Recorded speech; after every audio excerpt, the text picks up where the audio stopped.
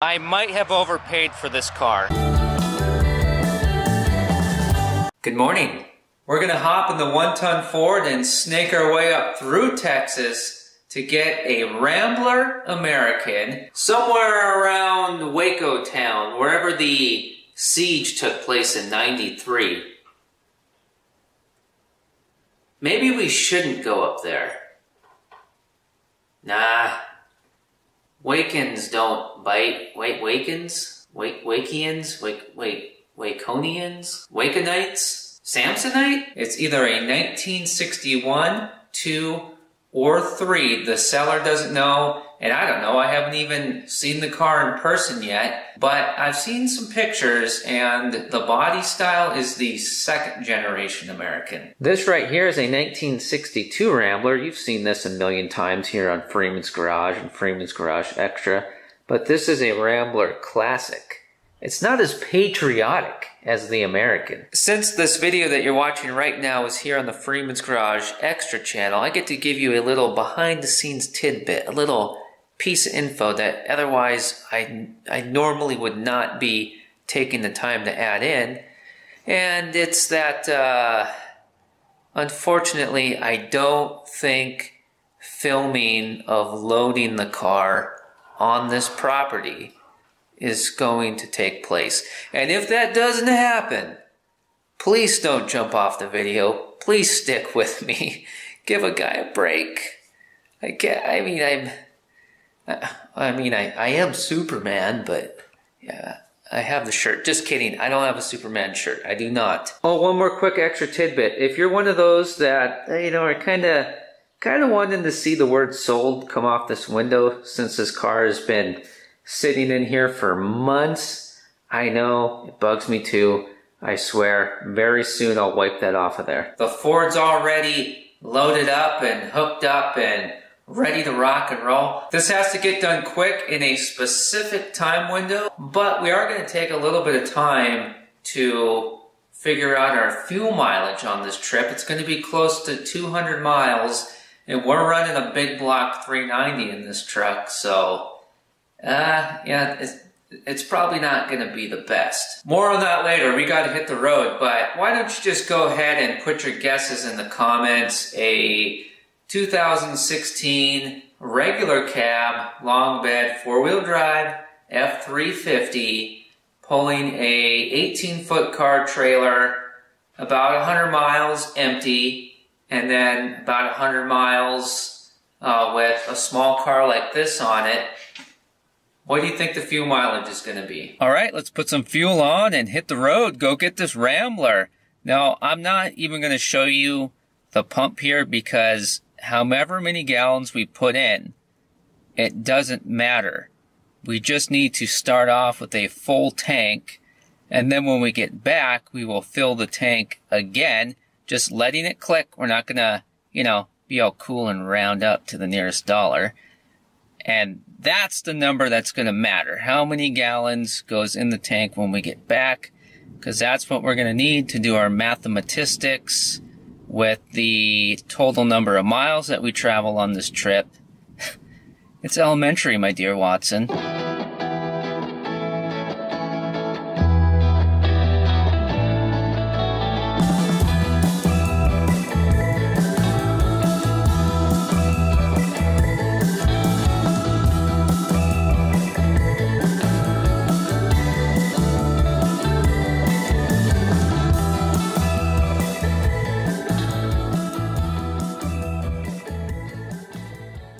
Alrighty, we've arrived on location and... Ooh. A cab over just went by. Got distracted. I brake for cab overs. We're here on location, and like we talked about before, we are not going to be filming any of this gentleman's property. And I do see the car sitting over there, so I'm going to go meet him right now and do the transaction. Get the thing loaded up, and then, yeah, I'll see you in, well, if nothing breaks and my winch battery isn't dead, I'll see you in like 20 minutes. Oh man, is it ever hot out there doing things like loading cars. And it's only March. It's going to be a long, hot summer down here in Texas. You know, us northern boys, we function the best at about 65 degrees Fahrenheit. And loading the car took a bit longer. I was hoping about 20 minutes, and it actually took about 35 minutes because my winch battery crapped out on me. But luckily, the guy I bought this car from, he's a really good guy.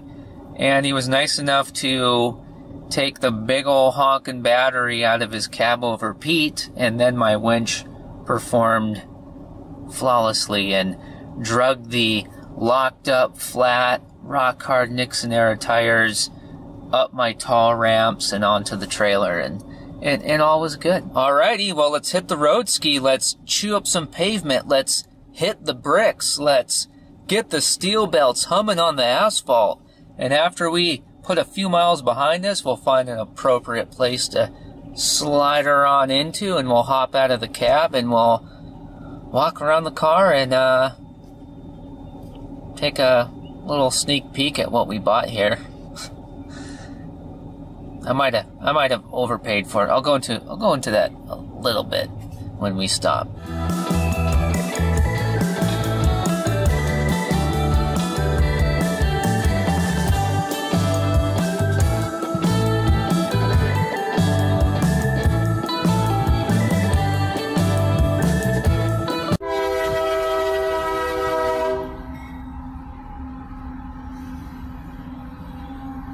What do you know? There's an auto rack at the end.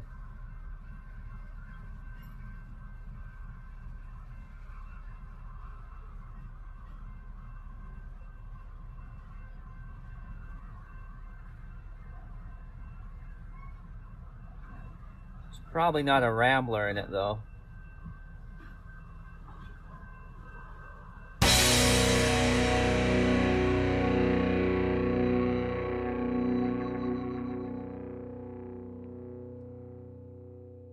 We're about halfway back. Just stopped at this rest area that was built in the 1930s, I think. Hold on, highway noise. Just to check the strapperinis on the car, make sure it's not going to fall off and end up underneath a big rig. And also to check the lug nuts on the trailer and do a little back of the hand test on the hubs. Make sure the wheel bearings aren't getting hot, because I just tore this trailer apart yesterday and repacked everything, so just making sure that's not going to come apart. Yeah, I just found a key on the ground. Maybe it's me lucky charm. Oh, maybe it's not. We don't know what year this is yet. We'll figure that out over on the Freeman's Garage channel. But it is a second generation American, which means that it's a 61 through 63. There should be a 196 cubic inch straight six Nash design AMC / Rambler powerhouse under the hood, which the hood, we're trying to not have this, hold on, noise of the highway. We're trying to not have this fly off because it's in mint condition. That's why we got a green strap here, which is funny because the last Rambler we brought home on Freeman's Garage was a 62 Rambler Classic, and we had the same green ratchet strap holding the trunk lid down, and this time it's holding the hood down. You see how I got this set up is if I start to see this excess strap here start flapping in the wind when I'm looking in my passenger side mirror, that's how I know that this strap is loosening up and it's time to pull over and save this hood from crumpling up like a... I don't know, I can't think of anything funny. Wait, let's go back to this. I thought of something funny. To keep it from folding in half like a newspaper. This generation of American has a 100-inch wheelbase. That's tiny. That's loud. Freeman here needs to get a good microphone on his camera. The previous generation, the first generation of the Rambler American, they were a little bit bigger. They made this second generation a little bit shorter and a little bit narrower. This second generation American is almost identical to the first generation mechanically. Now with being a little bit narrower and a little bit shorter here in the second generation, one other thing is that they became a little bit more square, a little more boxy, and some even, you know, some might even refer to it as a bread box. And I think people did at the time, and this one's white. I wonder if it's avalanche white. It could be. We don't know yet. We'll find out. But should this be Project Bread Box? Or is that just dumb? Comment below. They actually moved the brake and clutch pedal mounting location from under the floor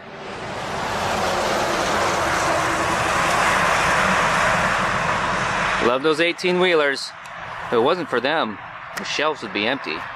Any Hoosers, they moved the brake and clutch pedal mounting location from under the floor, which is how they did it in the first gen. Second gen, they moved it to the firewall. I'm not going to get into it right now in this video, but I think that I might have overpaid for this car. I do plan on possibly telling you how much I paid for this car in future videos, either here on Freeman's Garage Extra or over on the Freeman's Garage channel. If you're interested in that, let me know in the comments. But for right now, I will just say that, well, for one, some of these dents, I swear, we're going to have to go back in another video too and look at the pictures that I was sent before I bought the car, because it's funny. I'm not accusing anybody of anything. It's just funny because this dent, that big dent in the door, that could be a cow rub if this was ever in a pasture.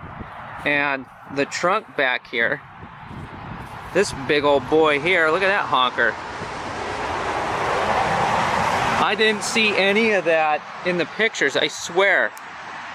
All these dents. Like, I knew the taillights weren't there, but that's probably from it being drug out from wherever it was. But here's the big one. Here's the big one. Look at this. I swear, I did not see this in the pictures. Look at that thing. Oh, and by the way, I wish I could get the window up all the way. I probably could, but I'd have to get this door open, and I can't right now. But look at the headliner. If you can see it. That thing is mint. I don't want the wind to rip it down. Yeah, and I think I spotted a little bit of daylight through the floor in the car too. I'm not 100% sure. But even if it's not as good as I thought it was, maybe I didn't overpay for it because there's something special underneath the hood that I did verify was there before I loaded the car up and paid for it. And that, you know, future video here on Freeman's Garage Extra or Freeman's Garage, we'll get into all that. And there's a sticker on there I haven't read on the windshield. There's a bunch of stuff in the car too. I barely peeked my head in there for a half a second. Apparently this car belonged to a pack rat that was also some sort of special secret agent or something during World War II, and he was known for hiding things. So, no, I don't know. But there could be anything in here. Who knows? World War II bayonet. And there's some other things too about this car that are, that it has in common with the 1962 Rambler from previous videos over on Freeman's Garage. You've seen all that. You've watched all the videos.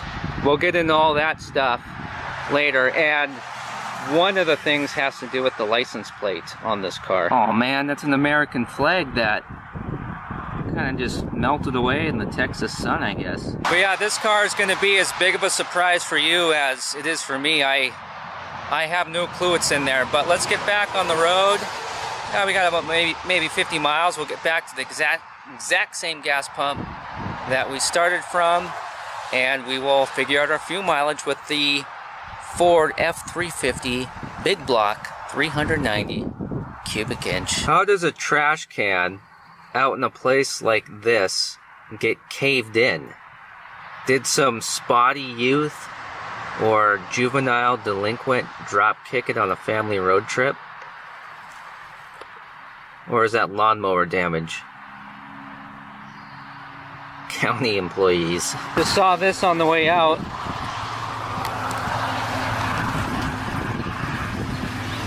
This site was donated for park purposes to the State Highway Department. Jeez Louise! Of Tejas by Dr. H.M. Haynes, 1935.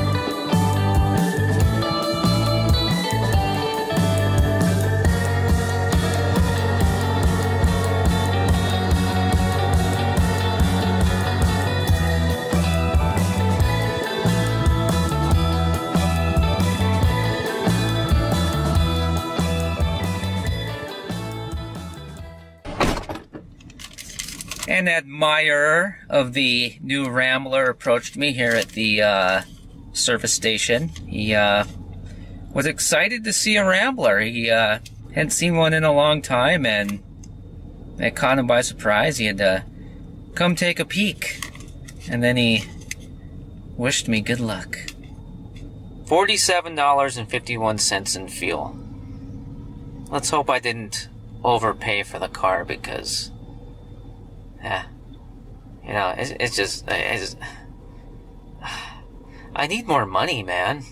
Anyways, we will struggle through our math problem here on a parts store receipt. Alright, the trip meter says 182.5 miles from this pump to the Rambler and then back to this pump.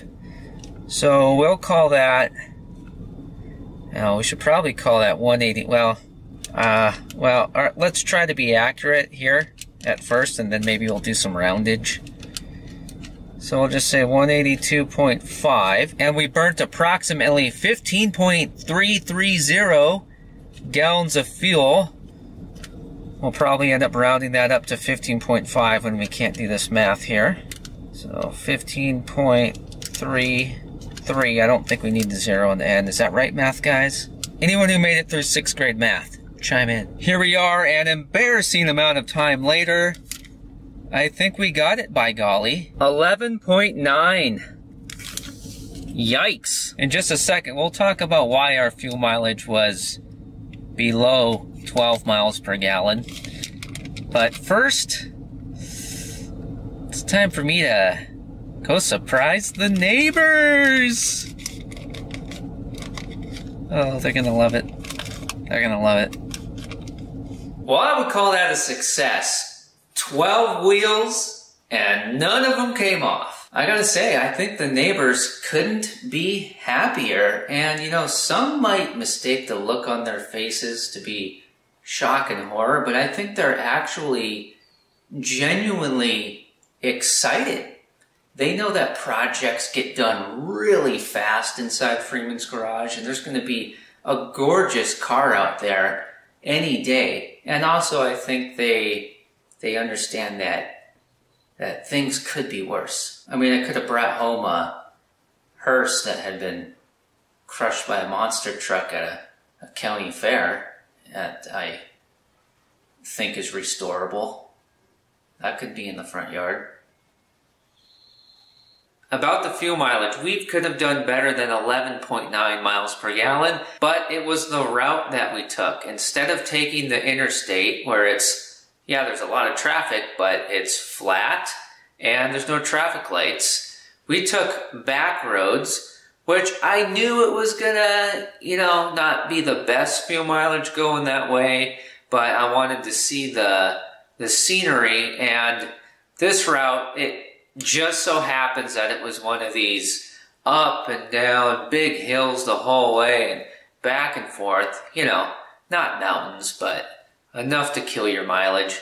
And little towns every 10, 12 miles with one stop sign or one stoplight. Next time we go pick up a car together, if we're in the 1-ton Ford again, we'll try to do a more flatter interstate route and see what happens. We'll do a comparison. Thank you as always for hitting the thumbs up button, the subscribe button, and the arrow button to share these videos with your family and friends. It helps a lot more than you probably realize. Oh man. Yeah, we don't know anything. Wakians?